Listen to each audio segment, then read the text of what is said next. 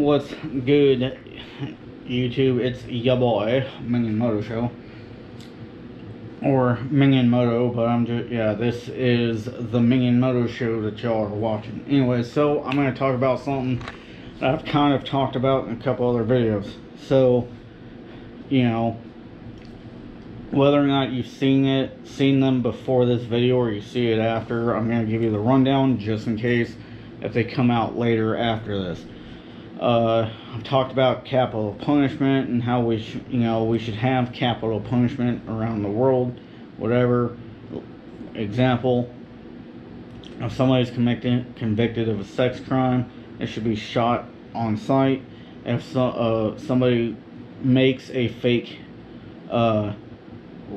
rape claim, they should be locked up in federal prison for 10 years, whatever. That's not what I'm going over in this video. My thing is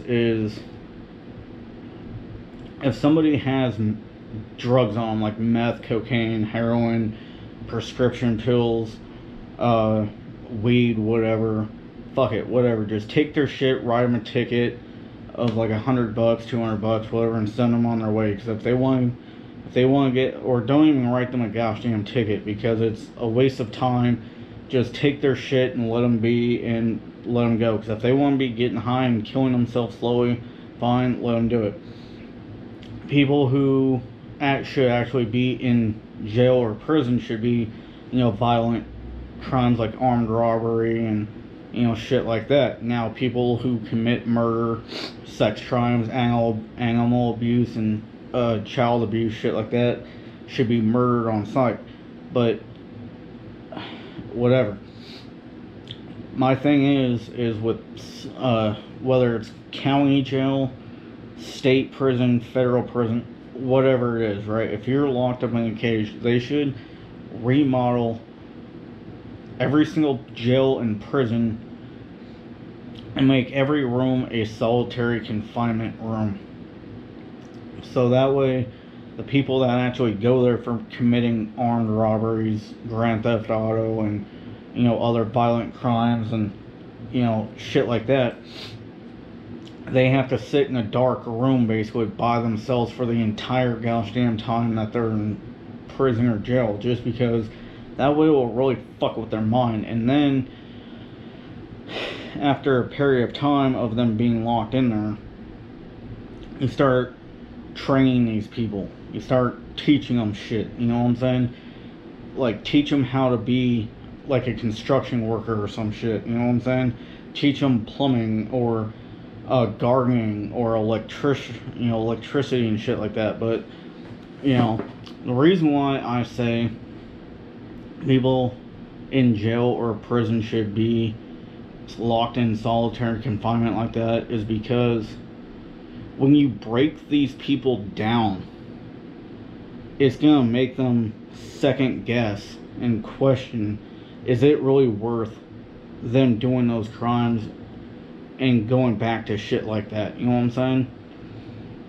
Because like I've said, if you murder the rapists and people who commit sex crimes, then there's gonna be less of them, and like I've said, hopefully, more people will see that type of shit and be like, okay, I'm not gonna do that type of shit. And then same with, people who commit murder, sex crimes, murder, child abuse, animal abuse, shit like that. Just put them in a bullet in their head. People will quit doing it, or it'll definitely cut the crime down. And now people like who are slinging dope out there on the streets and stealing cars, committing robberies and shit like that,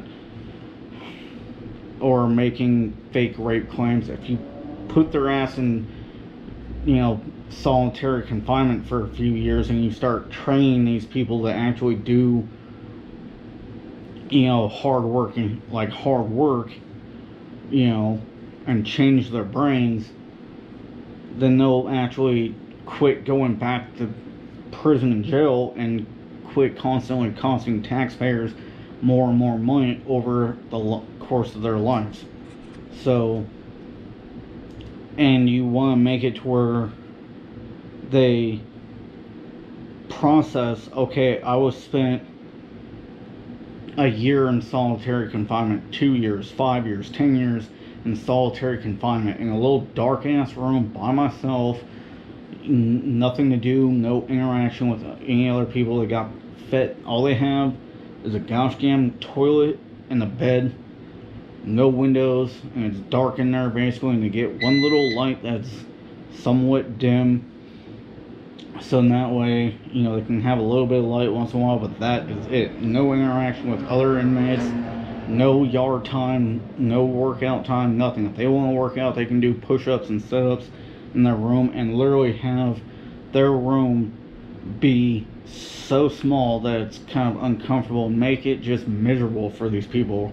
So in that way they feel like, okay, well, that was the worst time of my life, for the worst year, 2 years, 5 years, 10 years, whatever it might be, and they'll be like, I don't want to do that again. So it's not worth it for them to commit more, take the risk of getting caught for doing more crimes and shit like that. And then also the people that commit like identity fraud, identity theft and fraud, and, you know, stealing people's blank checks and credit cards and all that shit, when they're caught, do the same thing. Put a bullet in their head. And, you know, it's because, I mean, I'm one of those people where it's like, I'm all, yeah, anyways, y'all get the point of the situation. Anyways, I love y'all, be safe, catch you on the flip side, and as always, stay loving, respectful, humble, helping neighbors, and I'll catch you guys on the flip side. Deuces, y'all.